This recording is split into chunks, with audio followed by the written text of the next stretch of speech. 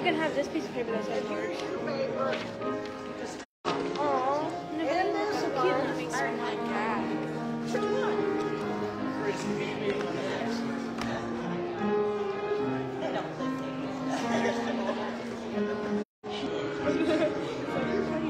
Where is your mom? Actually, like, mom's mom.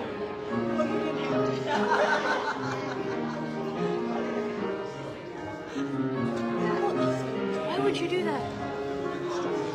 She has to go to work tomorrow.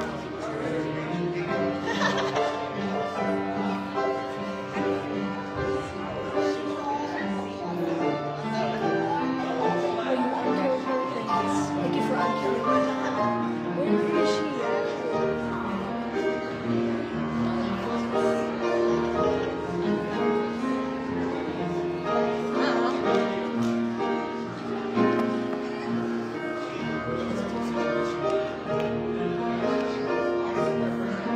She's probably in the bathroom. Just wasted all that space.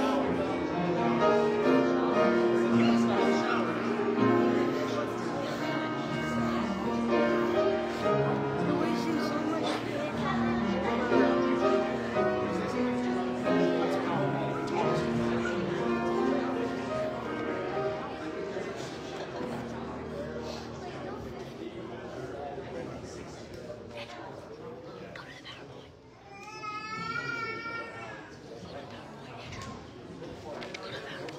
Thank you for that.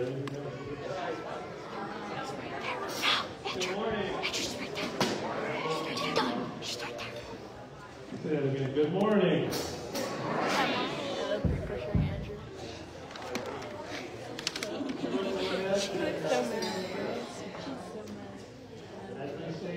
Oh my gosh, literally. The king and queen.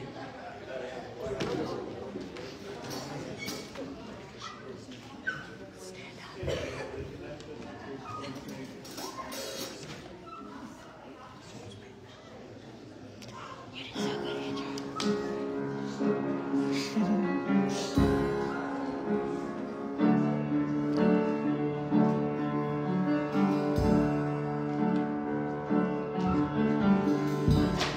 Word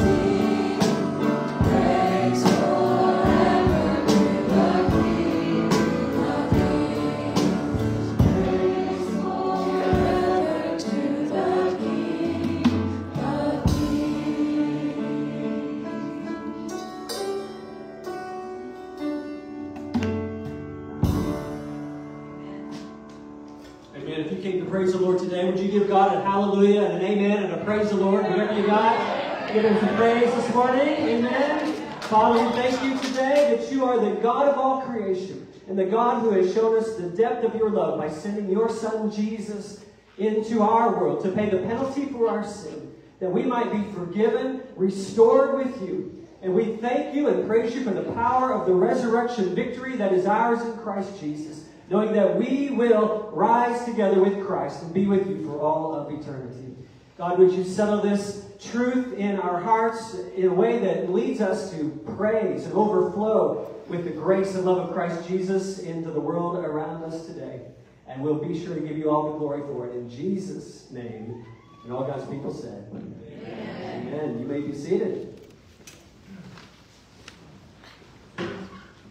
Well, it's so good to be with you here this morning. Thank you for joining us, for being together either in person or for those of you watching online. We are so glad that you are here and tuning in as well. And hope that your day is going great and that it will be even better as we continue worshiping and praising God as the Church of Christ. Hey, it's good to be back in the United States of America. I had an awesome opportunity to travel to London with the mission team this past week, and I'm kind of chomping at the bit to get to that, but I'm going to have to wait just a little bit. I've got a lot of pictures, and if the brain fog isn't too crazy this morning, I hope to clarify some of the stories and tell you some of the things that we experienced. And I know many of you were praying for me and for our team, and I just want to say so much how I appreciate that. Can I say that God answers prayers too? Man, I know that you've experienced that in your life, and we saw answers to prayer in this past week as well, and so I'm looking forward to sharing some of that. But thank you so much for praying and your support and encouragement of me and the team that went. How's everything in Petersburg? You survived, right? So some trees down, yeah. I tell you what, we need to pray, and I know a couple of requests have come through concerning some of the flooding and storm damage out in where Eastern Tennessee, Carolinas, and places like that. Man, it was pretty crazy. So pray for those in need out in that area for sure. So I don't know. I guess I probably need to look at the bulletin to figure out what's going on in life, right? What was that? Scripture reading. Scripture reading? Yeah, that's coming up there. We'll get there. I'll just say this. If you have a ministry area that you just want to make sure, hey, I need to announce or promote something, then I'm going to give you that moment right now. All right, Penny, I see your hand waving. The Just Over Youth Group, age 16 and above, we've got a sign-up sheet. It's a chili dinner, or chili lunch, a week from tomorrow. It's coming up fast, so I need you to sign up if you're going to be here.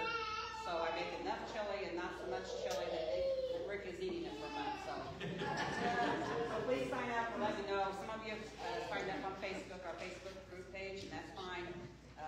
But I need to know probably by Wednesday of this week, coming the following Monday, 11:30. All right. So if you're an older youth, 60 plus, and like chili, or just like hanging out with people your age, then that would be an awesome opportunity for you to contact Penny and let her know that you're interested. Very good. Anybody? Yeah, Angie. Youth group is tonight 6 to 8:30. We have dinner, devotions, and games. We're going to go to Los Rancheros because I need to sleep last night, so I'm not cooking. But we're looking forward to that. We've also got lots of stuff coming up.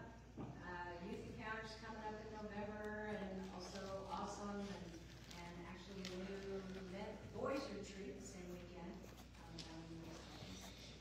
Exciting things coming up. Yeah, very good. So if you are in the not just older youth, but right in that youth age range, and want to get connected, see Angie or Scott for details. Very good. All right. I saw one hand in the back, and then I'll come back to you, Penny.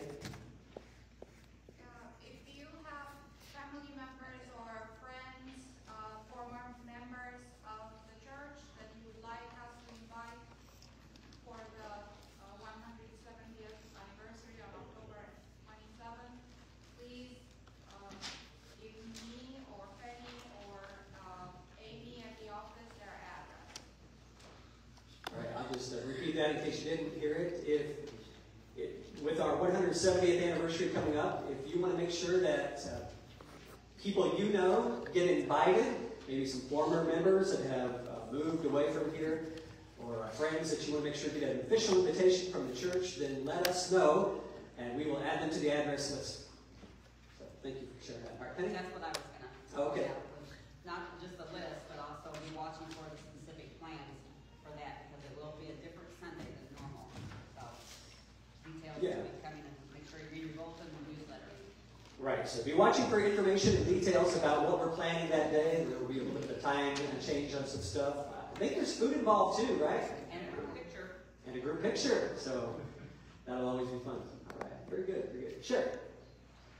Okay, I apologize in advance. I did not bring the invitation, but 2 weeks from today, my sister and my nieces and my daughter will be giving a baby shower for Jared and Whitney. You know, they used to come here, and Jared grew up in this church. You all are invited. I did not bring the invitation, but I promise I will have Amy send out information, and it will be out there by next Sunday for you to see the address, because it will be at my niece's house, not here in the church. But all of you are invited to come and celebrate with Whitney and Jared as they expect their new little girl in November. All right, very good. That's coming up pretty quick, isn't it? Yes. So baby shower for Whitney and Jared in November. Sherry will get you some invite info on that soon. Very good. Anybody else? Yes. Just a praise. We had the FCA kickoff is always with See You at the Pole, and it's been a little sparse lately. We had 53 students and 6 faculty members at See You at the Pole.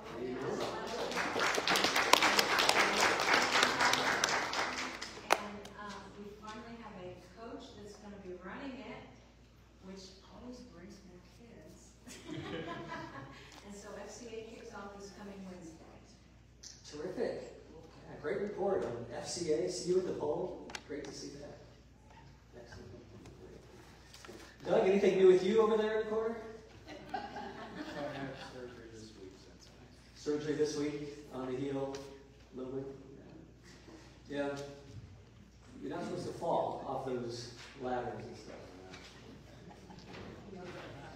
Well, we want to pray for Doug, certainly dealing with all this. Probably not, I mean, if you had to pick a time, if you were going to break your heel, I'm going to say this is probably not the ideal season for that either. I'm going to lift him up in prayer certainly as well. Anybody else with a word you want to share today? It's good to see you all, by the way.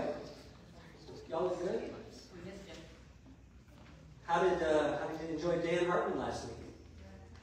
Amen. Praise the Lord. Tyler. I just want to say I missed you especially last Sunday night because I had to do the tenor part alone, and I have to hear you to be able to sing it. Well, you're in trouble if you have to hear me to sing it. I didn't say I had to hear you to sing it well. Just sing it.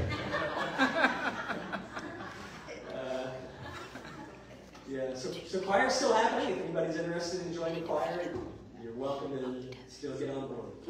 I'm glad to have my mother-in-law with us this morning, Mildred Clark. So good to see her. Everybody out there, it's good to see you all. Just seeing if there's any new faces. I think I recognize most people. Did you bring anybody? Anybody bring a guest with them today that I might be missing? I see Debbie. She's not like a complete guest anymore, right? Yeah, she's more like family. Well, praise the Lord. So we're going to move into a scripture reading. Isaiah chapter 64. This is good stuff. If you, I'm just telling you, before we read this, if you have a real longing in your heart to see God do some amazing things and to just make His presence manifest and known in a powerful, wonderful way, this 2 verses right here out of Isaiah will get you excited just a little bit more for that to happen. And if you're just not sure, like you're just kind of humdrumming about life, man, you take these verses to heart, make this the prayer and desire of your soul, and see what God does with that. And you might start praying in some new ways. But let's go ahead and stand together as we read Isaiah chapter 64, verses 1 and 2. Oh, that you would rend the heavens and come down, that the mountains might quake at your presence. As when fire kindles brushwood, and the fire causes water to boil, to make your name known to your adversaries, and that the nations might tremble at your presence. Isaiah 64, 1 and 2. Stay standing if you will, and I'm going to lead us in prayer even as our musicians come forward to get ready to lead us in the next song. Father, that is my prayer today. God, that you would come down, that we would recognize and see your presence in a way that maybe we haven't felt for quite a long time. God, would you rekindle some stuff in our hearts today that would draw us closer to you, to seek your honor and your glory, certainly within the way that we live our life by faith, but also in the lives of others, right here in Petersburg, Illinois, and to the ends of the world. Lord, that all the nations might tremble at the glory of your presence. That is our desire. We pray it for your name's sake. In Christ we ask these things. Amen.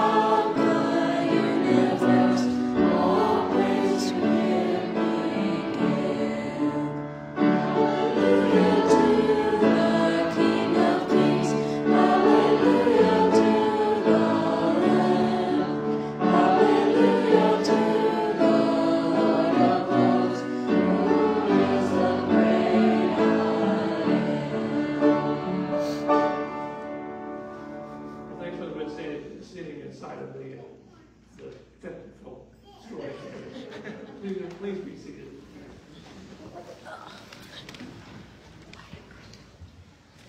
Well, either way, we're going to sing hallelujah to the Lamb, to the King of Kings. Amen. Give him praise, give him honor, give him glory. So yeah, I want to share with you just a few highlights from our trip. And so you'll have to bear with me because, yes, I am a little bit jet lagged and brain fogged and all of that good stuff. And then on top of that, how do you put a whole week's worth of experience into just, the next 2.5 hours? I'm not sure how I'm going to get that all in, but I appreciate you hanging in there with me. So let me show you some pictures, and you're going to have to just click for me when I say click, all right? Because I don't have the clicker with me, and I didn't have the little. Oh, you got that? Oh, well, let's do it that way. That would be better. Thank you. All right. How many people, by the way, have ever been to London? We've got 1, we've got 2, we've got 3, 4, 5, we got a few. Some of you have been there, several of you actually, and man, it is a pretty amazing city.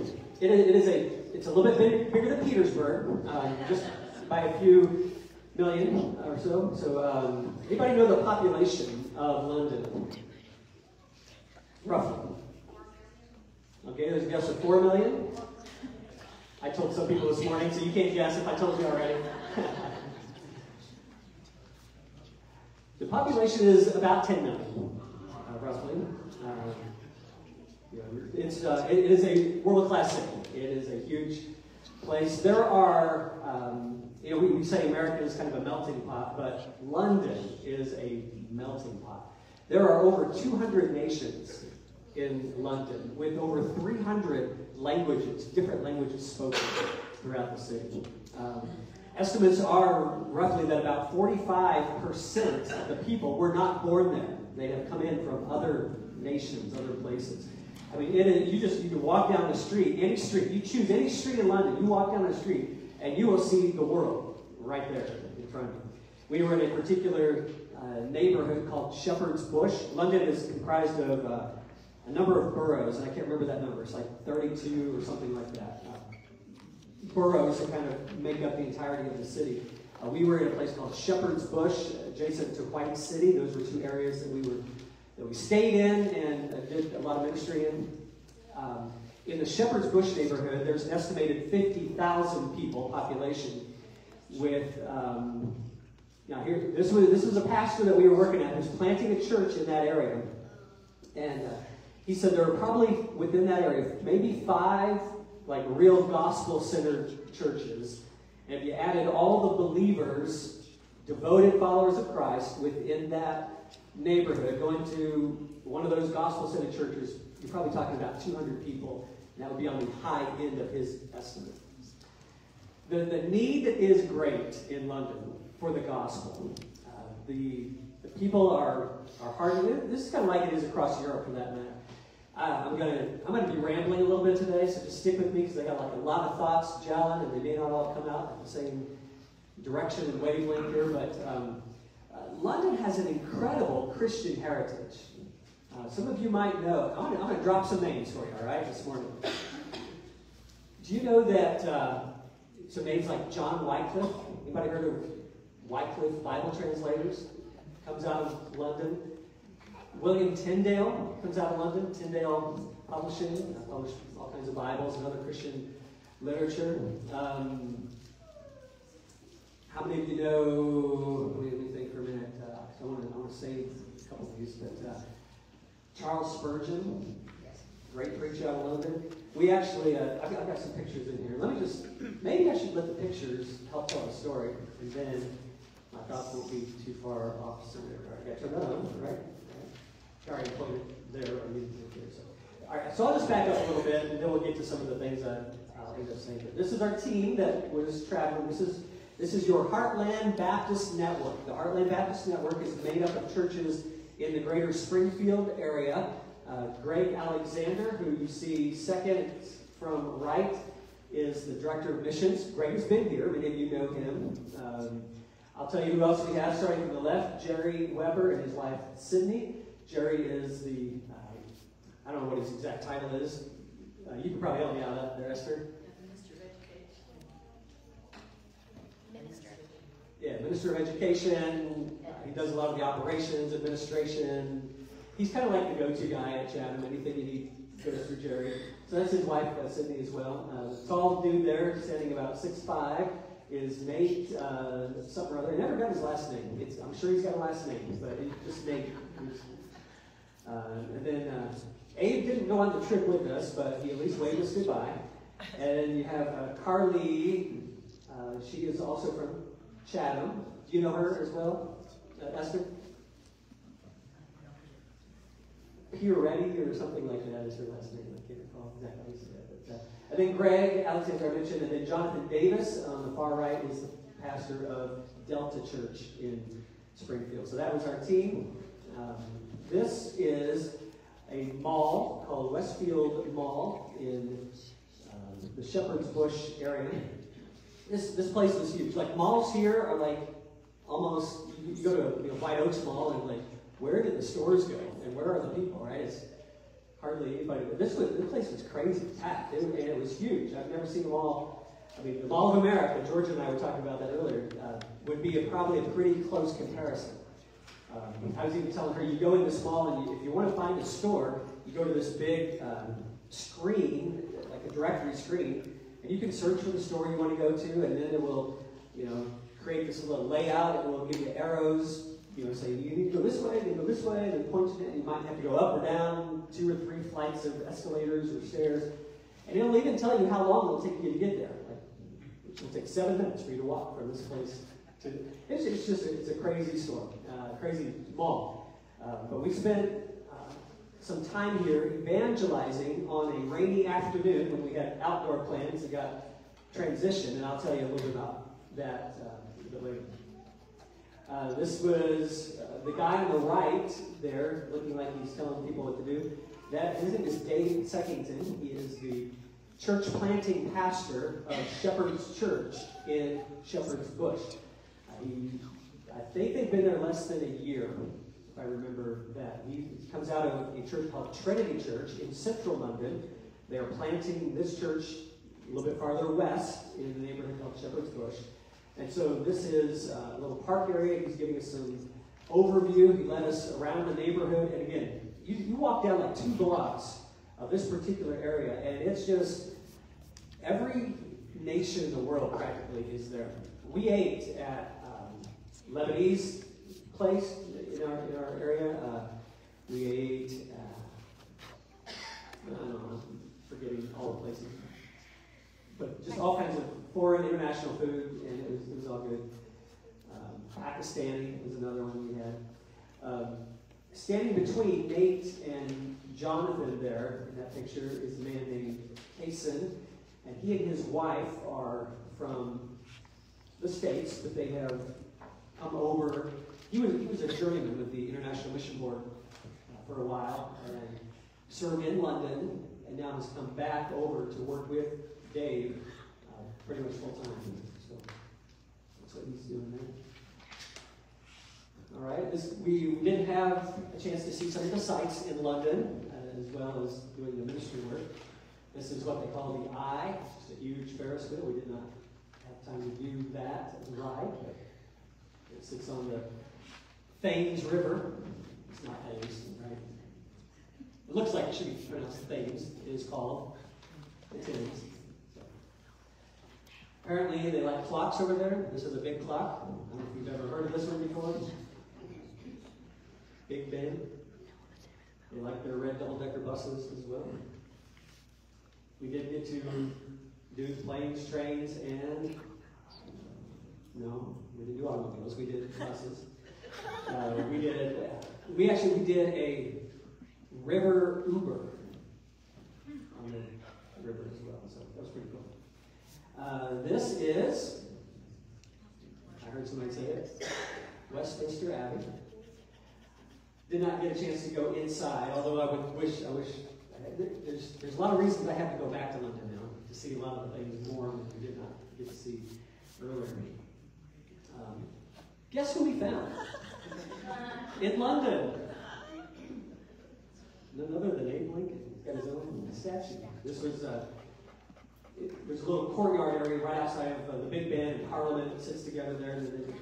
Now, Churchill is like the main statue guy, right? You can't miss Churchill on a statue, but a lot of other major world influencers around that area as well, including Abraham Lincoln. They still do have a bunch of those sitting around too. I don't think they're operational. I think they're just there for show. But anyway, you get the iconic look of the telephone booth.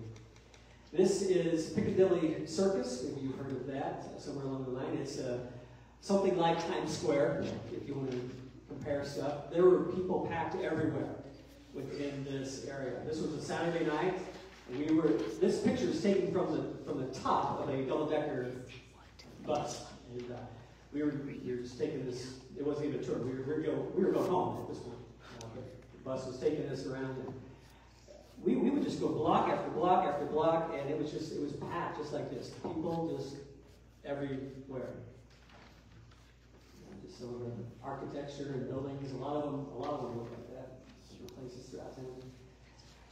So I mentioned that Charles Spurgeon preached in London at the Metropolitan Tabernacle Church for, I think he was there 28 years, if I remember that right.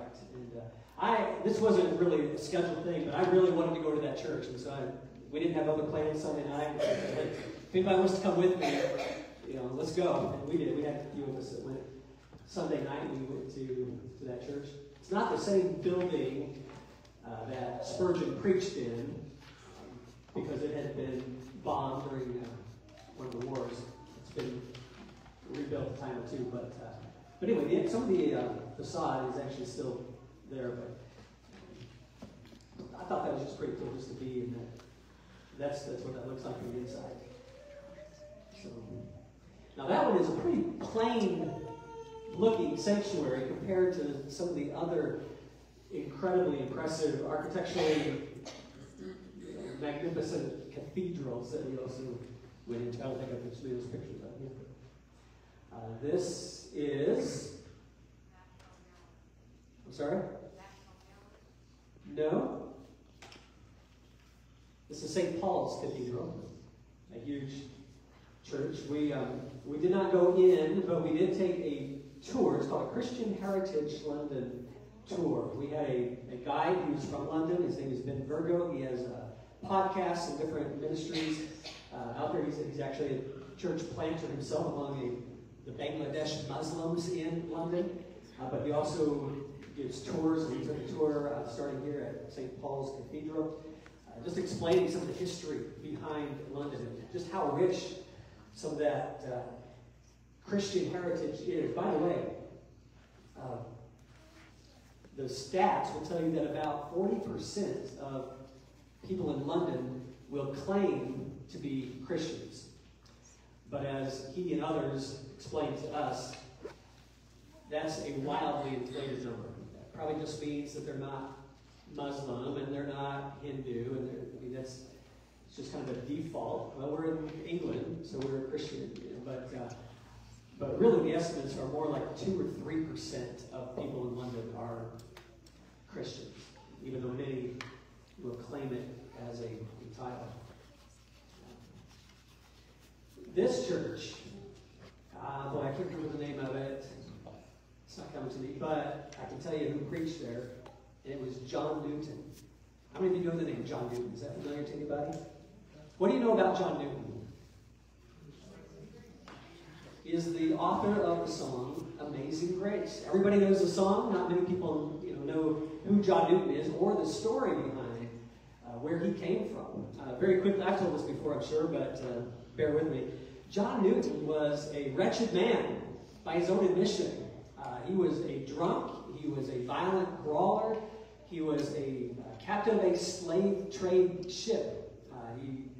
He was just as nasty and wicked as you could imagine. He understood that. But God rescued him.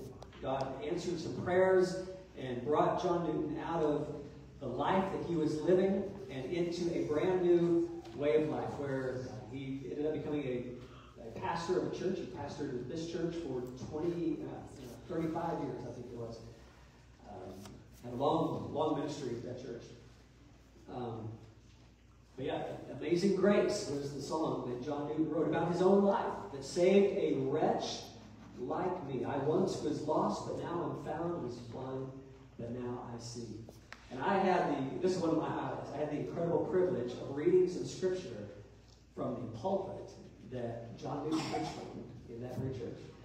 Pretty amazing. Part of our Christian Heritage Tour also took us to the British Museum. And within the British Museum, the guy told us, Ben told us that there are I think the number was 80 million artifacts at the British Museum. But they can't put them all out on display at once. So they select I think he said 80,000 or something, best artifacts and kind of put those on display and have some other rotating things. But this, and we didn't see them all. We saw a few, but this was a silver platter. There's no way you can read the inscription over there, but inscribed on the inside of that platter is an inscription concerning King Xerxes, who is referenced in the scripture, obviously. Talking about these platters that were made, that were used by him. Now, the connection that Ben was telling us, and some of you will note this as well, is that there is a prophet named Nehemiah from the Bible who was a cupbearer to the king. Nehemiah probably held this platter in his hands in serving the king and others in that court. So, pretty fascinating thing to think about some of that history. I won't take any more time on the British Museum, but just some amazing thoughts. This is not in the British Museum, but this is the world-famous Felix the Beaver. Everybody knows Felix the Beaver, right? At the London School of Economics. So, we'll see where, I guess I'll just keep going right around here. So, I'm going to transition from some of the stuff we saw in London into some of the more ministry type work we did. The big overview is that in the mornings we served at 2 different college campuses that the Trinity Church in Central London was trying to reach out to the students. They call it Freshers Week.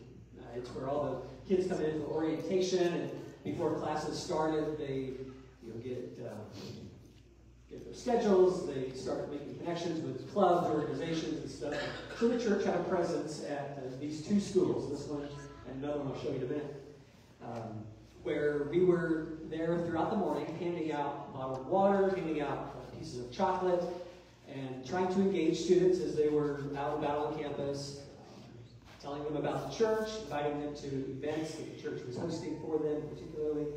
So we made a lot of connections. We handed out, I know one morning he said we gave out 300 bottles of water just in one morning, and but they were there throughout the entire day. Our team could only do the morning, but so they were making all kinds of connections with a lot of kids. It was kind of like this though.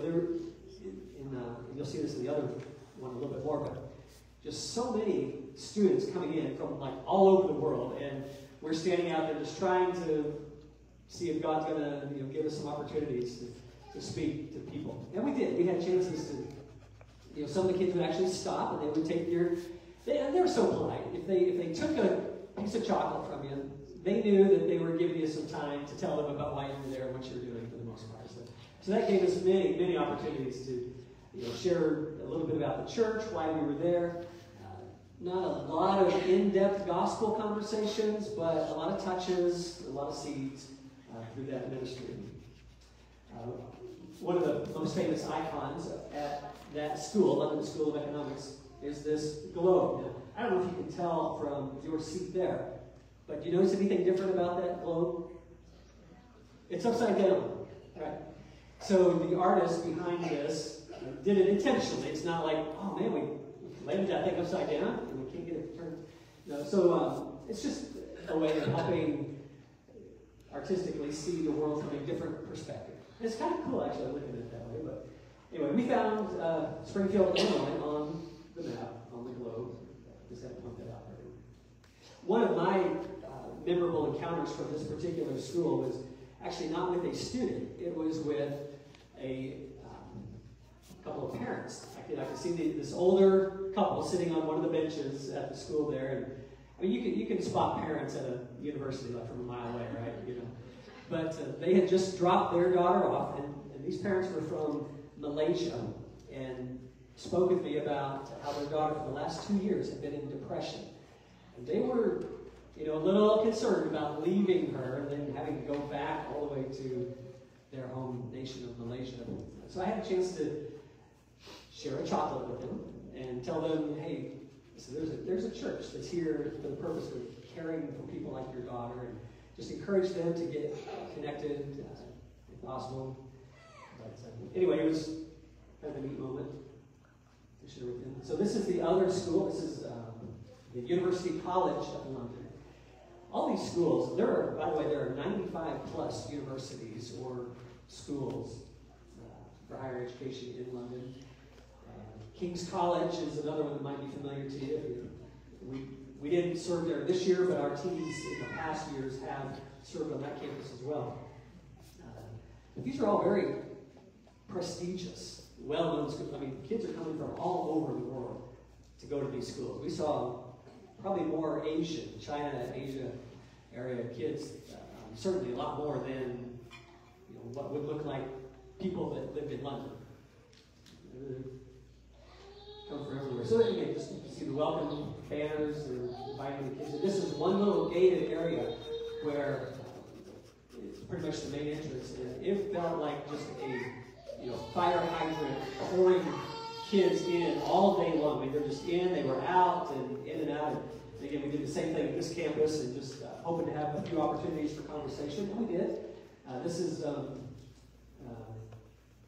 one of the guys that works with the Trinity Church. They're serving at the table and talking to some students that are there. So we're just making connections, seeds dropped in all kinds of ways, praying for some fruitfulness. But it was kind of cool because Dave Seckington, who was the church planting pastor at the Shepherd's Bush Church, who came out of the Trinity Church, there's going to be a quiz later too, by the way, in case you want to remember everybody. He read us a text from Malcolm, who is the pastor at Trinity Church, from just a week ago, before our team came, but they had other teams.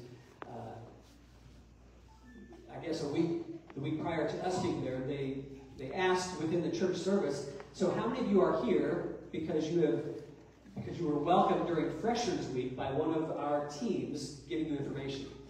And he said there were about 10 international students that raised their hand and had gotten a flyer just out of nowhere, decided to go to that church.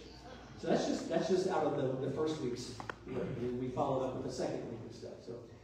So God is using that to bring some people, at least, to a step closer to knowing about Christianity and knowing about salvation in Christ.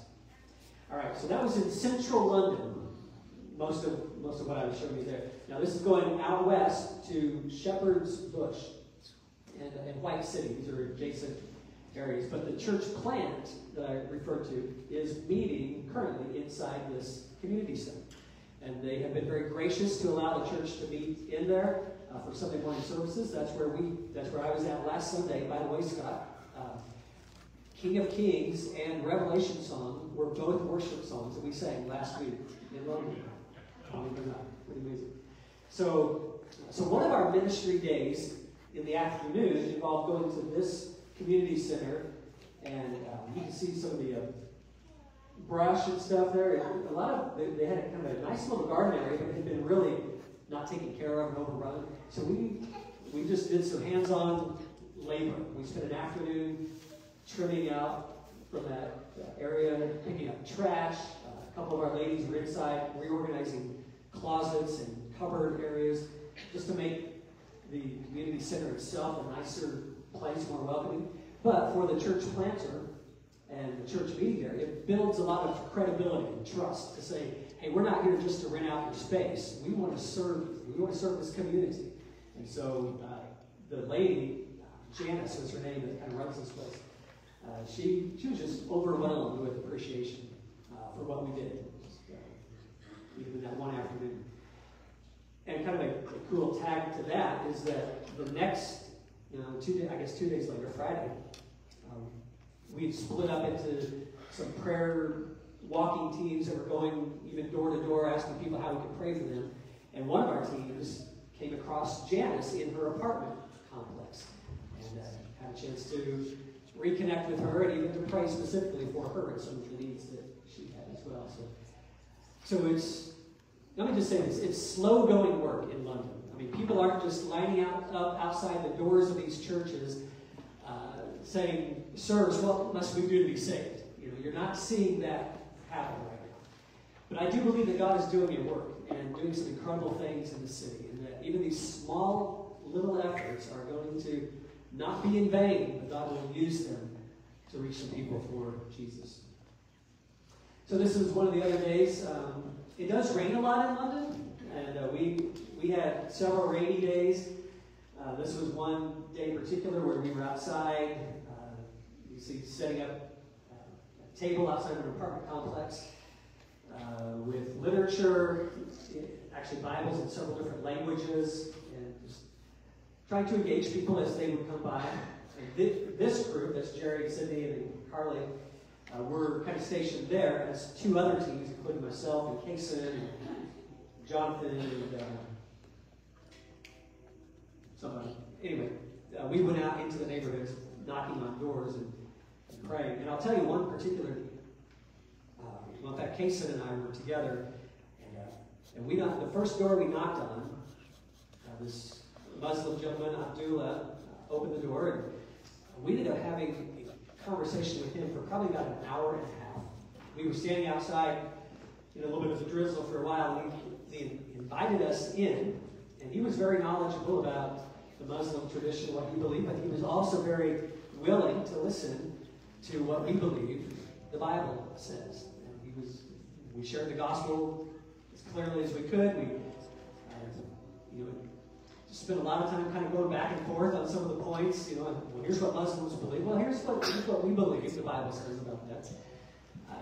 Kind of fascinating. I learned more about Islam in an hour and a half than I ever have in my life, just from talking with him. But one of the main things that stuck with me that he said is that they really have no assurance of salvation or eternal life. They are hoping, and hoping that basically, when it boils down to it, that their good deeds will be good enough to get them there. If they've done the right things, if they've been forgiven, and just several factors, but at the end of the day, they have no assurance. So we really pressed into that, saying, well, here's how we can know that we have assurance. It's because Christ has done for us what we could not do for ourselves. We can't be righteous. We can't be good enough. And so we shared the gospel with that pretty clearly.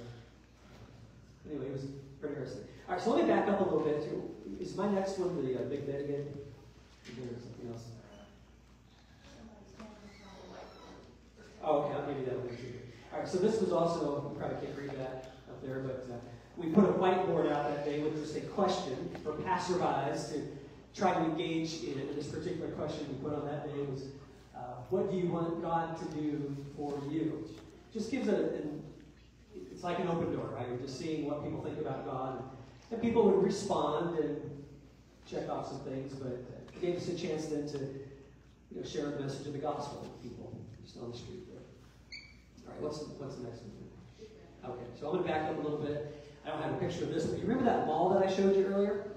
So we went one day when it was raining. We were planning to do some outdoor things, and we couldn't. So we got redirected to an inside activity, which was the church saying, well, what we're going to do today is we're just going to go to the mall and prayer walk the mall, try to engage people with the gospel. If you have opportunity to do that. And I try not to tell the story too long, but I'm going to back up a little bit. When we were doing the morning work at the universities, I mentioned we were handing out water, handing out candy, trying to see if God would just bring one or two kids along, but it really felt like just a rush of students. And even if you had somebody stop for 30 seconds, you felt like, man, that's a win, right? I had 30 seconds to tell them about this church and what we're doing. But most of the conversations, that's as much as you got. They were on their way to somewhere doing something, and it was just hardly, I felt personally like, are we even being effective in doing this? Are we getting anywhere? Is anybody, you see them take those flyers politely, but they're probably pitching them as soon as they got a chance to. So I'll be honest, I was feeling a little discouraged and disheartened, thinking, I'm just not sure if this is accomplishing anything. And I was really praying about what God would do, and I wanted to be more fruitful, more effective. Well, this afternoon, this rainy afternoon, when our plans got derailed and changed, is when I really felt God's brought me here for this reason. And so we went to the mall, and we paired up in twos, and I was with Carly at this time. And I was kind of in this mindset, like, all right, we're going to go to the mall. How do you even engage people at the mall, right? People who don't really want to be bothered, and what do you do? Just stop people in the middle of the aisle, and I need to tell you about Jesus today, So it was just kind of overwhelming to think about what we're going to do. So our first thought was just, well, we're just going to pray. We're just going to pray as we go. So we were praying as we were walking down the hall of the mall, just asking God, would you just lead us to the right person, the right place, whatever you want us to do, let's be sensitive to that. And we're praying that as we're going. And I come to the seating area, and well, let's just have a seat. There was a guy sitting by himself, and I thought, well, maybe this will be an opportunity. So we sat down, and they'd given us some candy bars as ways of just saying, hey, do you mind answering a question or two for us, and we'll give you a candy bar? That seemed a little hokey to me, personally. Don't tell Kason or Dave. They might be watching this online, but it seemed a little hokey to me, but whatever. So we sat down, and I pulled these candy bars out of my backpack and laid them on the table. And I thought, well, maybe I'll have a conversation with this guy sitting next to me. But before we could do anything, all of a sudden 3 other people come in, like his family, and they sit down right there with him, and I'm thinking, well, there probably goes that opportunity to do that. But to my surprise, he looks over and sees our candy bars and makes some kind of comment about, man, that looks pretty good. You got any extras or something like that? I can't remember what he said. He's like, yeah, well, as a matter of fact, let me just go ahead and give you one. And then it led to an opportunity to start talking about why we were sitting here with these candy bars, and asked him a question, just a kind of survey type question. I can't remember what it was, but it had something to do with the faith or with Christ. And I'm telling you what, that opened a floodgate of conversation and opportunity with all 4 of these people in this family. And they were peppering questions to us, like left and right. I was just about ready to answer and get my Bible out, but then 2 other questions would come in, and this conversation was all over the place, but we did have a chance to share our testimony and share our faith in Christ, and give these 4 a chance to express some of where they were at. And so anyway, it wasn't like super fruitful to the point where they were asking, how do I get to be saved, or anything like that. But anyway, they had to leave, but as they were leaving, this guy that was first there said, I think that's your next person you need to talk to right over there. Because the entire time, this other lady sitting at the table next to us was like listening in. My back was kind of turned to her that way, but he had noticed that she was there. So he gave us our next contact, which was pretty cool. So we just turned over to her and said, hi, how are you doing? And she was listening in and engaging a little bit. Then pretty soon her friend came and sat down with her. So we had a chance to talk to both of them. They were from Egypt and been in a Coptic Christian church.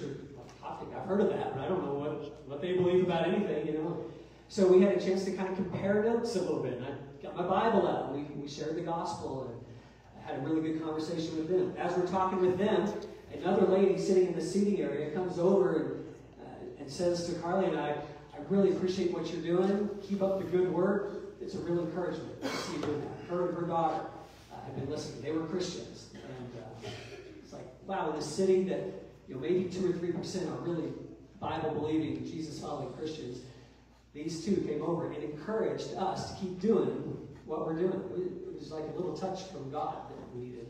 So we're talking with these 2 ladies, and they ended up having to leave eventually. And so we're just still sitting there, and I look up and see, this isn't just a regular seating area. This is like a Starbucks. And I thought, you know what? It is mid-afternoon. I could probably use a cup of coffee and to kind of buy our space, and not just to be sitting at a table. I went around the little corner there to coffee, there's a guy behind me, and the lady, the cashier says, hey, listen, I just want you all to know that our machine is down. You can't do the auto pay, Apple Pay kind of stuff right now. You need to have a physical card to put in the machine or pay with cash. And he's like, I don't have any cash with me, and he didn't have a credit card. But anyway, this is a side note, but London is almost a cashless society. I mean, just about. Everything we paid for was like with credit card or Apple phone type stuff. So Apple Pay. Anyway, so he's kind of like bummed out because he was in line, you know. And I said, "Hey, dude, it's all right. I'll go ahead and buy whatever you're going to get. Just go ahead and get it, and I'll pay for it." So I have a credit card. So we get up there, and so I put my credit card in, and then that's not working. It's like, that's kind of, now neither one of us are going to get our coffee, right? But I said, well, let me get my phone out. I'll just try to tap it and see what happens. So I did, and it started working. It improved our purchase. So not a real big deal, other than to say that I would not have met Simon if it were not for the fact that the cashier said, you nobody can pay unless you got cash or whatever. So I offered to pay for him. I ended up buying his drink and made a new friend. And he said thank you. He was very appreciative. He took his drink, went over, found a table, which happened to be right where those two ladies before had left and vacated, right next to where I was sitting. So we had a chance to kind of further our conversation. And Simon was like really open to hearing the gospel. He kind of believed a lot of different things, like a lot of people do. A little bit of this, a little bit of that. But we had a chance to share very clearly about who Jesus was and why he was the only way to the Father. And he was real engaged, real interested in all of that. And we were able to leave him with a copy of Scripture, with a tract about what Christianity is all about. I can't say that he became a Christian that day, but he was genuinely, you could see God working in his heart and moving him. So I'm praying for Simon, that God will take the seed that was planted, and somebody else can come along and water it, somebody else can lead him to a place of salvation. But I believe God is doing the work in his life. So, all right, where was I at from there? So anyway, I guess that was about the end of that part. Oh, no, there was one other lady. There was one other lady listening in while we were talking to Simon, and she, after he left, she came over and said something to the effect of, I heard you guys talking, and when you talked about Jesus, it really warmed my heart.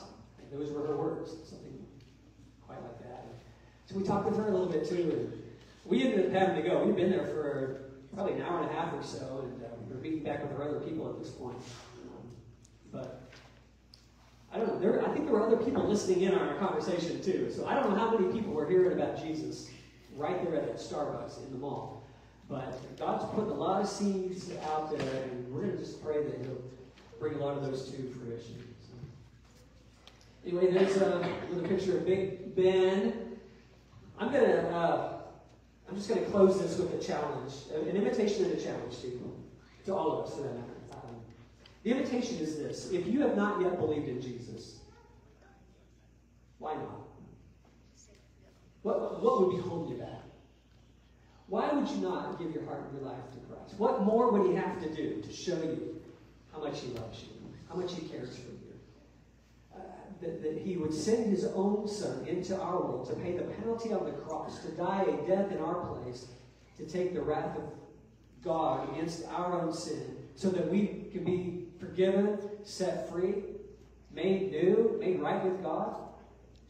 And he rose from the dead on the third day, conquering death so that we can have the hope of everlasting life with him. Why would you not believe in him?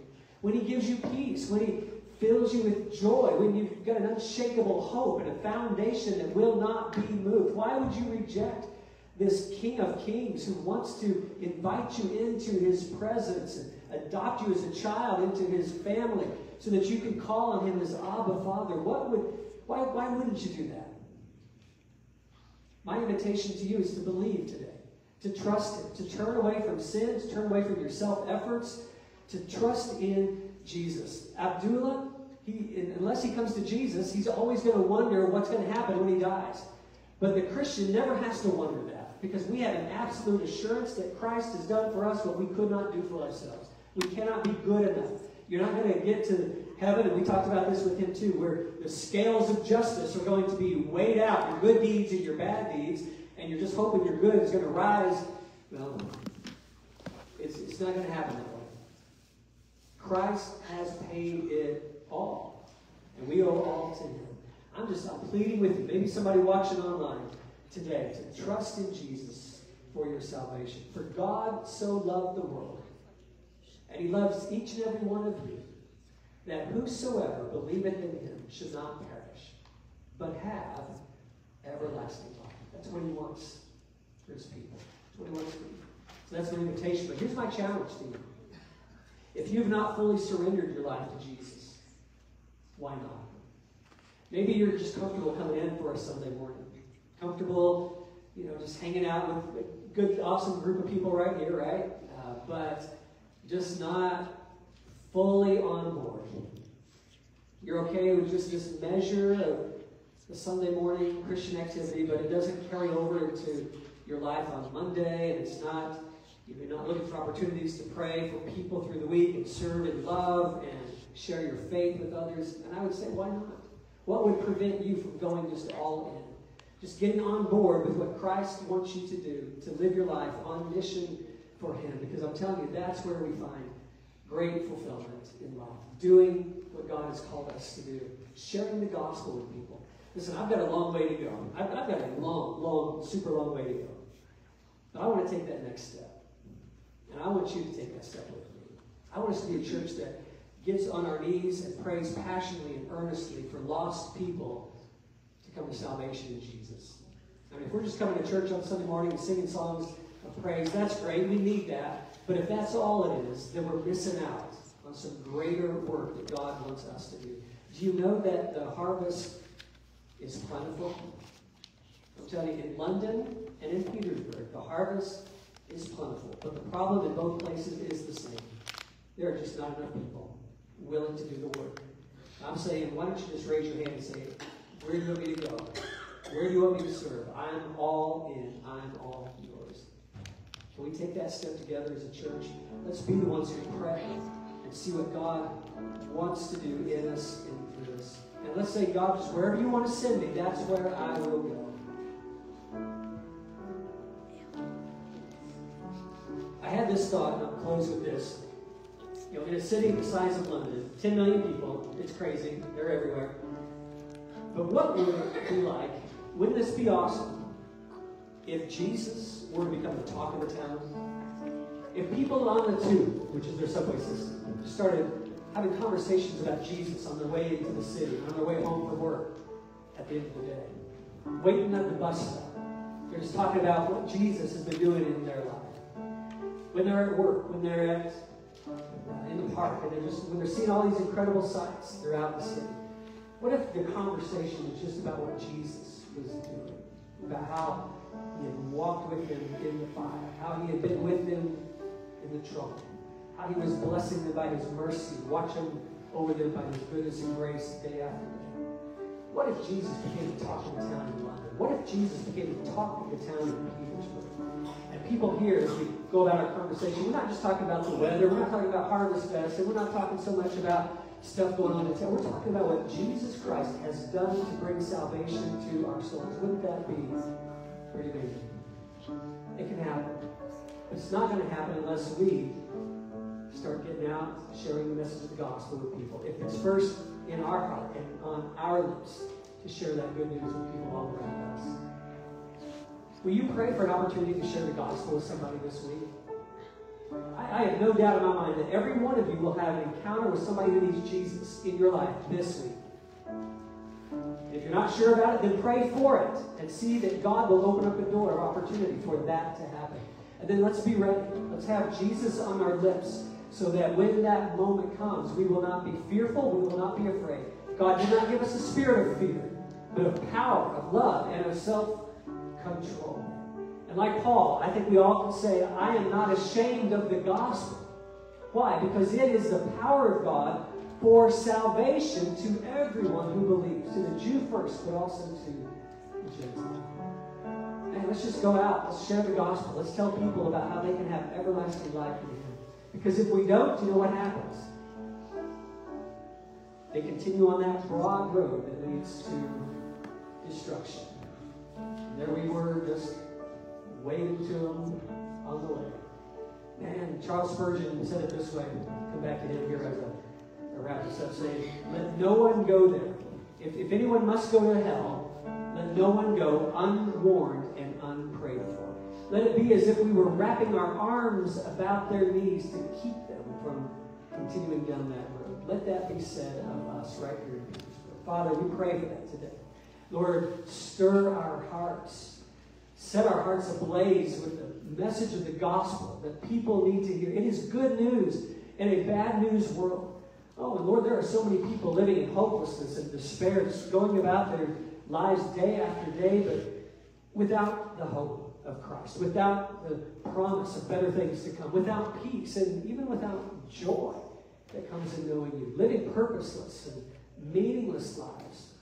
But God, you've got the answer for it all in your Son, Jesus Christ. And you have purchased our salvation by His blood. And I pray that that would be a message quickly on our lips. And the hope of eternity by His resurrection power, Lord, that ought to be something that we're talking about all the time with people. I pray, even within my own heart, that that will change. I pray that for your church today. And friend, if you're here listening in, maybe watching online, and you heard that invitation saying, why not? Why not today? Why not give your heart and your life to Christ today? And you don't have any other reason. There's nothing else that you can use as a defense or justification, but you're ready to come to Christ, then just invite Him in through faith. Let Him be the king of your heart. Let Him forgive you for your sin. Trust Him today by what He has accomplished for you on the cross and by the empty grave, that you're ready to give your life fully to Him. So the question is, why not? Why not surrender it to Jesus today? Thank you, Father, for hearing the prayers of your people. Let us go forth in new power, walking in your Spirit, with the word of the gospel in our hearts, in our heads, and on our lips. We pray in Jesus' name. Amen. Would you stand as we sing our closing song? This is the invitation song. This is where you've got to make some stuff happen. I'm not saying you make it happen. You make your commitment to the Lord. Give Him your heart, your life, your all today. Come to the altar if you need to. Surrender some stuff, whatever you've got to do. Yielding your life to Him. And I'll be here to pray with you if you want me to do that too. Let's sing together. 12 weeks till Christmas. Thank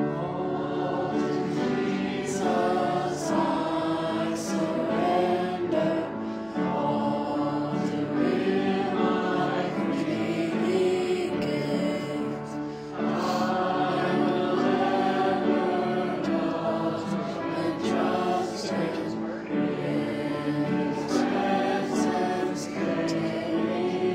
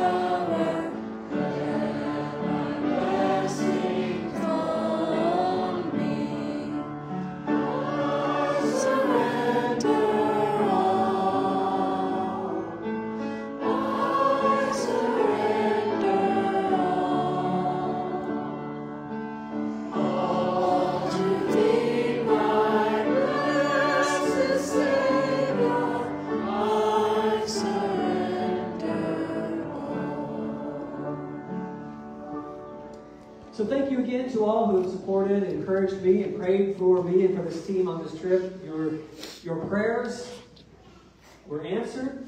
We made it back. That was a big part of that as well. And God put a lot of gospel seeds in the hearts of a lot of people over the past week. Keep praying for that to be brought to fruition. All right, any further word before we dismiss today? Well, God bless you as you go. May He keep you in His grace.